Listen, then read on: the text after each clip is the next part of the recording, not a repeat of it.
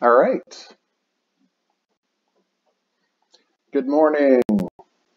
Oh, let's go back and set this up right. There we go. Physics 11. And we're going to be going over the chapter 5 forces review.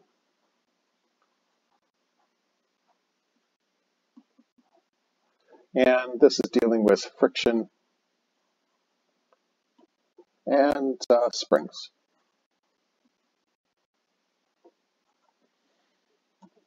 Now, it's kind of funny because I had printed out or, posting these worksheets and looked at the answer key, and the answer key wasn't right. And it was just different versions between the answer key and so on. Anyways, that's really kind of stupid to say. Let's deal with question number 1. Question number 1 shows a box that is on a surface. It's a 15 kilogram box, and it talks about a force going up of 100 newtons. This is not the normal force. This is an applied force. And let's go through and let's take a look at this question. So we're going to ignore this to begin with, and we're going to just take a look and work out what the normal force would be on this box if this wasn't force that wasn't there, and then we'll consider that force. All right, so let's talk about 1A. So we've got our box, we've got this here, our force of gravity is here, and we're going to have our normal force here as normal. Oh, terrible. So our normal force is equal to our force of gravity, which is equal to mg. That's what we've been saying. So we have our 15 kilograms times our 9.8. And where's my Casio FX260 solar? Just the one, not the two.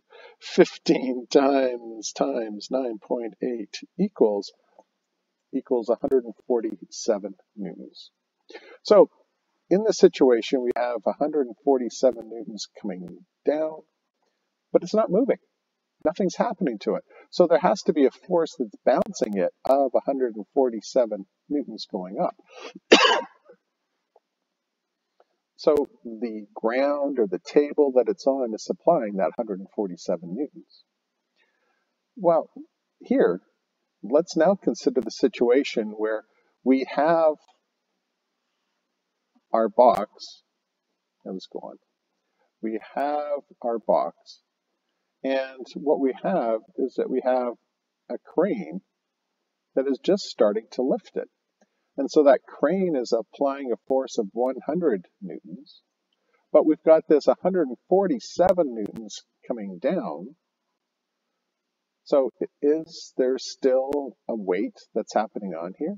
Sort of think of the situation where you're standing on your bathroom scale, and there's your feet, and you've got your bathroom scale, and it says 23. I don't know, 230. There we go. Well, and then you stick out your hands and you push up on the counter beside you. What's going to happen to that reading there? Well, that reading is going to go down because you're putting your hands out and you're supporting yourself by pushing down on your hands. And if your hands are pushing down, then the normal force that the scale is providing is going to be less. So we can think of the same thing here. So we have 147 newtons going down. We have 100 newtons that we're applying elsewhere, and that leaves a total of 47 newtons that's going down. And so our normal force is now going to be equal to this 47 newtons. That is the force that is being provided by on that block. Okay? So the answer to that is A. All right, let's go on to B, or no, 2. And number 2 is just getting you to identify forces. So we have force going down, we have force coming up, we have a force going left, that's our F1. This is our F2. This is our F3. And this is our F4. Now they tell us that it's being dragged towards the left. So our motion is in this direction. So F1 is going to be our pull. F3 is going to be our friction. Going down, well, this is going to be our force of gravity. And so F2 has to be our normal force. So the question is, which vectors represent the normal force and the force of friction? So F2 is equal to our normal force, and F1 is equal to our friction force. And so when we take a look at those, the one that makes sense is B. All right, question number 3. And I almost wish question number 3 was before question number 1, because it's probably easier to think about what's happening in question number 3. In question number 3, we've got our box. We have a force of gravity that's going down. The box has a mass of 5 kilograms. But then what we have is we have an additional force of 25 newtons. And so our normal force, well, let's work out our force of gravity then. It's going to be mg, so it's going to be 5 times our 9.8. So that will be equal to 49 newtons. So what we have is that we have 49 newtons going down. We have an additional 25 newtons there. And so our normal force has to be equal to the sum of both of those, which would be 74 newtons. And so that's where we get our answer as D. Now, the other way of sort of thinking about this is that, let's say we have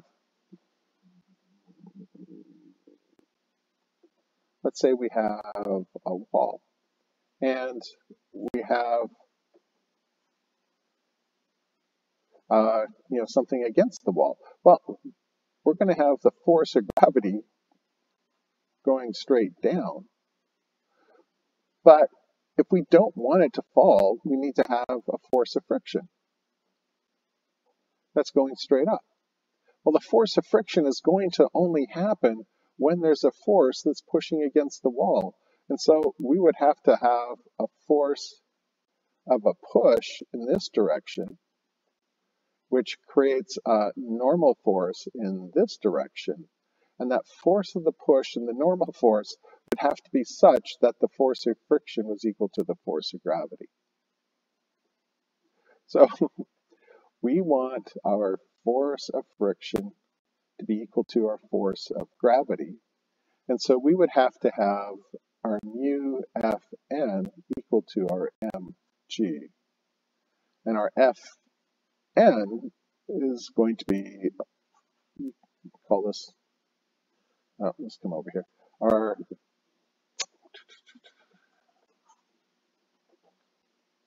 So our mu force of push would be equal to our mg. And so we have to push on here enough so the force of friction balances the force of gravity. And this is how we could figure out how much that force is. The other way of looking at this, at school, I have my vertical board,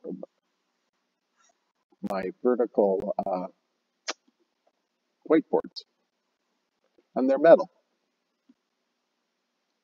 And I have a bunch of magnets on them as well. Now, you might think, well, magnets just stick. So if we put a magnet onto there, the magnet sticks and it doesn't slide down because of the magnetic force. Well, not really. This is kind of the interesting thing. So if I have a magnet such as this, in essence, what we have is we have this force of attraction that's pulling it there, but we have a force of gravity that's coming down, and there has to be a force of friction that's going up such that they are balanced. And it's because this force of friction comes because of this force attractive that we have, that it stays there. Now, the interesting situation, and I've done this, is because I have some cylindrical magnets as well. And so you have a cylindrical magnet, and you put it like this on the board, and what happens? Immediately it starts accelerating down, stuck to the wall, stuck to the board, but it doesn't stay in place because there's no friction, because this is able to rotate. And so it just rotates and it runs down the board. It's really kind of humorous. But if we were at school, I would show you that. Anyways, just an application of that normal force acting upon it. All right, we're to question number 4 there. And in question number 4, what we have is that we've got a straight line graph. And we have force here, and we have change in length here. Well, whenever we have a straight line graph, the first word that should come out of your mind is slope, or slope dude. Puff, puff, positive. Nice, negative. All right, so we have our slope. Well, slope is equal to our change in y over our change in x. Well, that's equal to our change in our force over our change in x. Well, hold on. Wouldn't we have force? Well, force is equal to kx. That's what we have for our spring. And so if we went F divided by x, what do we have? Well, that's what k is. So if we find the slope, we're finding what the value of our spring constant is. And so that's why determine the spring constant. The spring constant is just going to be equal to our slope. So slope change in force over our change in x. Well, actually, let's come back up here because we need some points. So this is our point 1. And by careful consideration, it's 0 and say 175. Up here, we have point 2, and it is, is 1.05 and 600.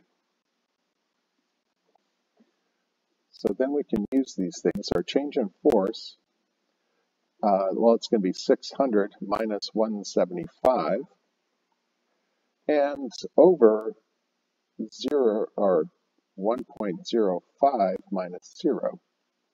So 600 minus 175, that's equal to 425, divided by 1.05.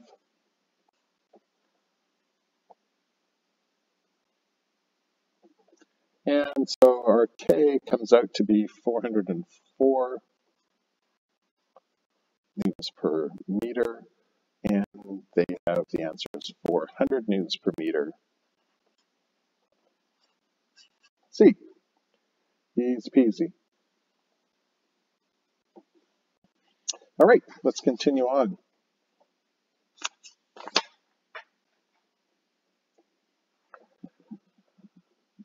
Question number 5. When a 3-kilogram weight is hung from an elastic band, it stretches by 15 centimeters. The spring constant for the elastic band would be approximately. So we've got an elastic band, and then we take the elastic band and we hang a mass from it. And the change in length is equal to 15 centimeters. And we know that this is a 3-kilogram weight. So what do we have going on here? So what we have is we have a force of gravity going down, and there has to be a force of the spring that's going up.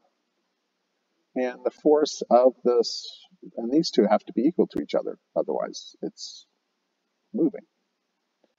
So if we know the force of gravity, so let's come back.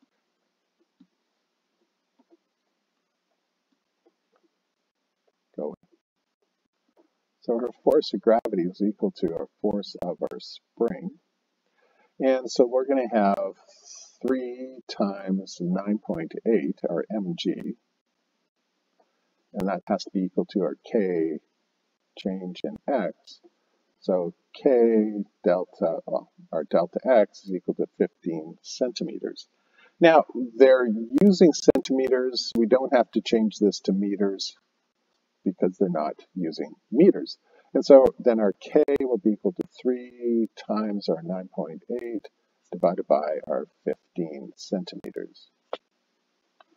So 3 times 9.8 divided by 15, and that's equal to 1.96.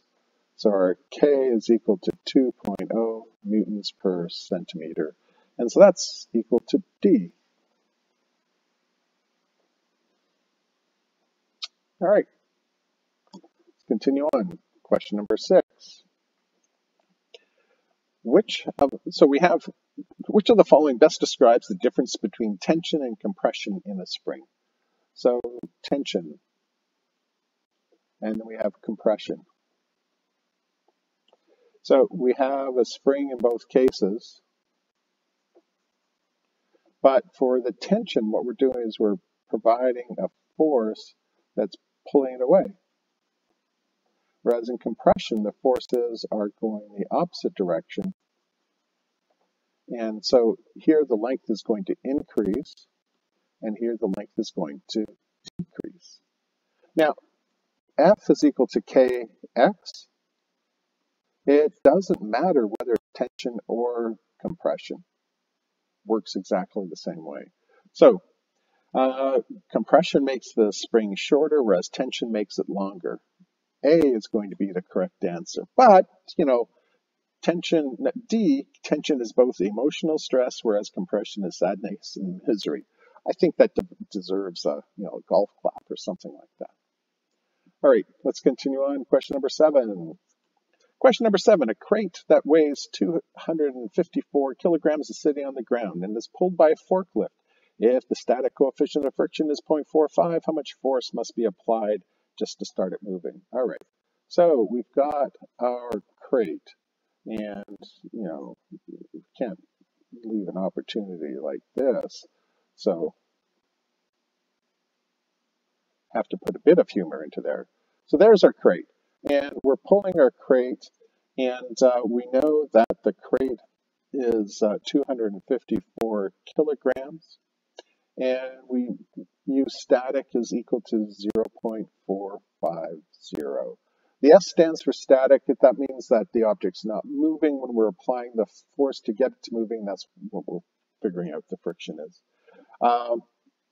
Once it's moving, no longer would we use the coefficient of static friction. We'd be using kinetic friction, but that's okay.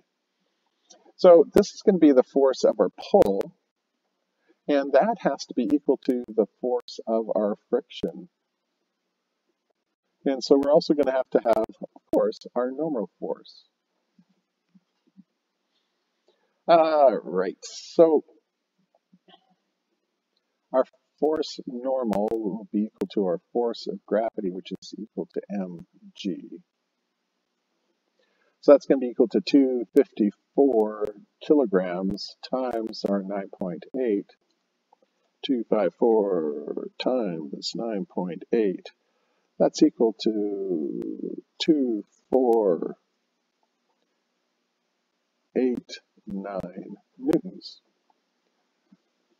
So then we need our force of friction. Our force of friction is mu Fn. So that's equal to,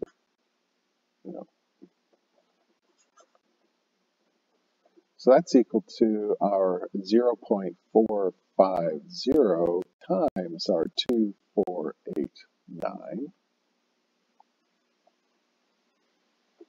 So that's then equal to 1120 newtons. That's the force of friction that would be required. So that's the answer, or that's the force of friction, so that would be the minimum amount of force of the pull that would be required, and so that's answer A. All right, number 8, another crate. But this time we have a chimpanzee. So we have our warehouse floor, we have our crate, and there's bananas sticking up out of it. And what we have is our chimpanzee, and he's pushing it.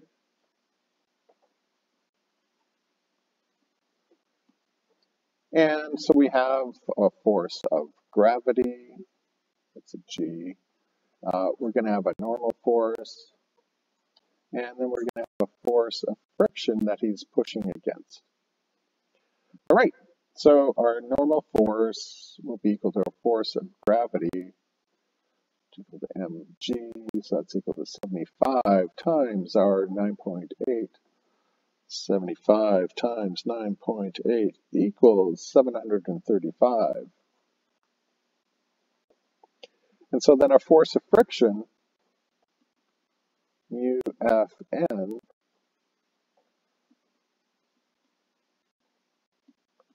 well, coefficient of friction we're told is 0.25 times our 735.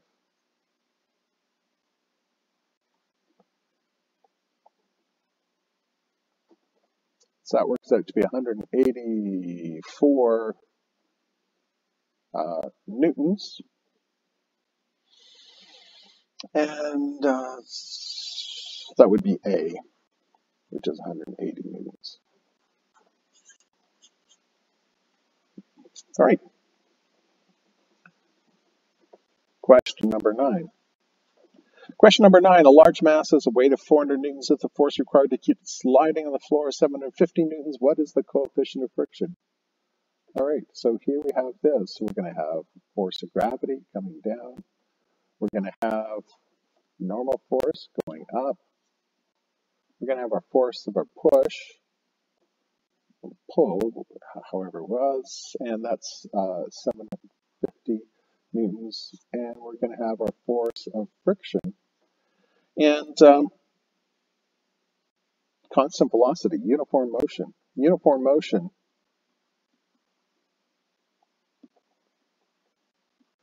that just means that our force of friction is equal to the force of our push. The technical way for it. Our force of gravity is 4,000 newtons, so our normal force has to be 4,000 newtons. So our force of friction is equal to mu Fn.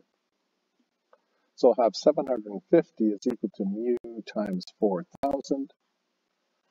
So then mu is 750 divided by 4,000.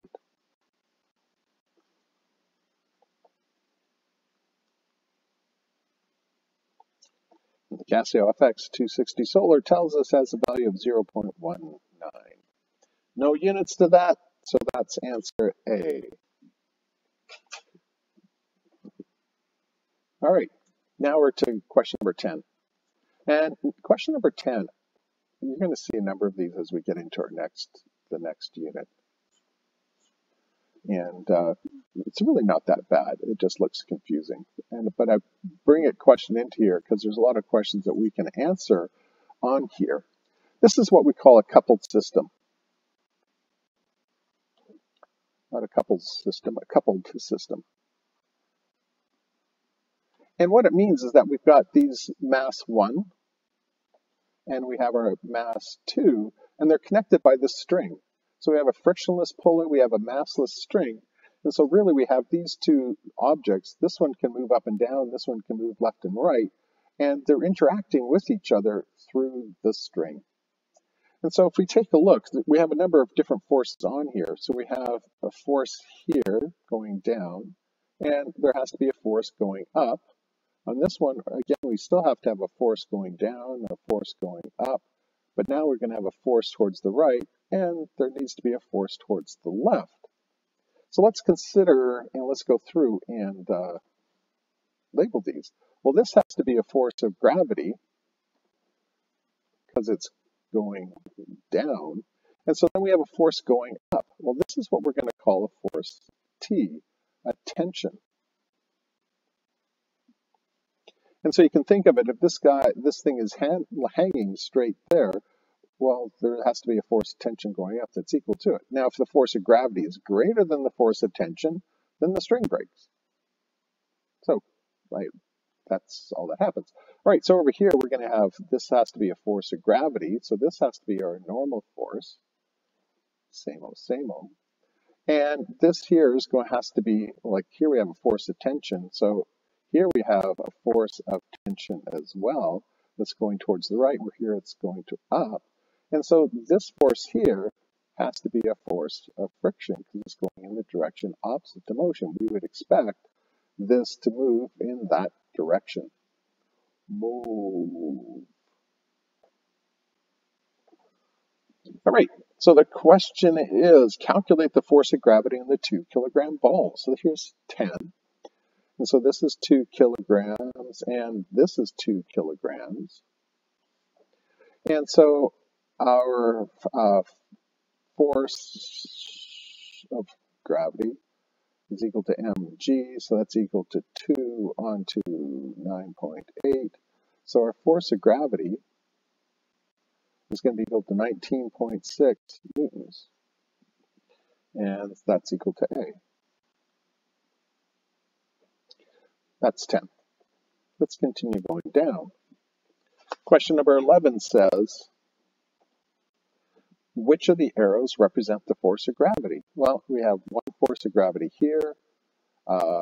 This is a force of gravity here. So that corresponds to forces C and F. Question number 12 says, well, which of these forces is a normal force? This force of tension is not normal. A normal happens when we have something that's in contact with the surface. It's the surface that creates the normal. So this is the only normal we've got up in this diagram. And so that corresponds to D.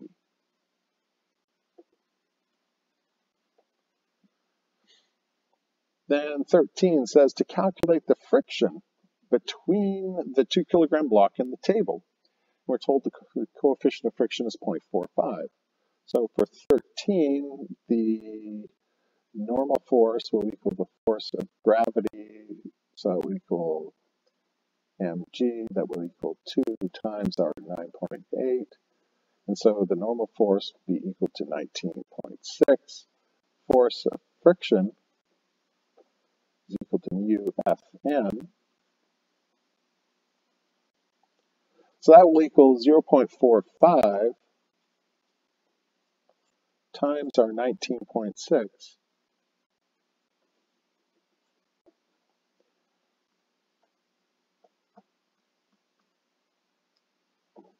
And so our force of friction comes out to be 8.8 newtons.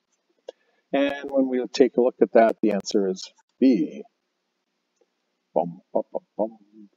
All right, so then we come to question number 14. And question number 14 states which arrow represents the force of friction. Well, we've already talked about that. And so that's that force there, and that corresponds to A. And there's the correct answer. All right. Contact me if you have questions. And if you want to go over some things, that's quite all right. All right. Thanks for tuning in. Hopefully this helped you. And if you, yeah, there we go. Anyways, I'm going to go turn this off. And